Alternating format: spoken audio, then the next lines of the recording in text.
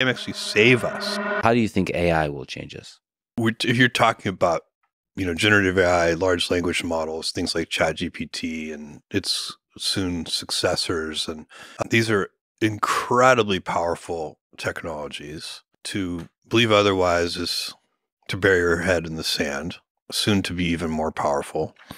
It's interesting to me that that large language models in their current form are not inventions, they're discoveries.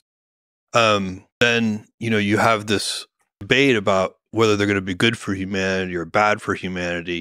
I'm very optimistic about this. Even in the face of all this uncertainty, my own view is that these powerful tools are much more likely to help us and save us even than they are to, on balance, hurt us and destroy us.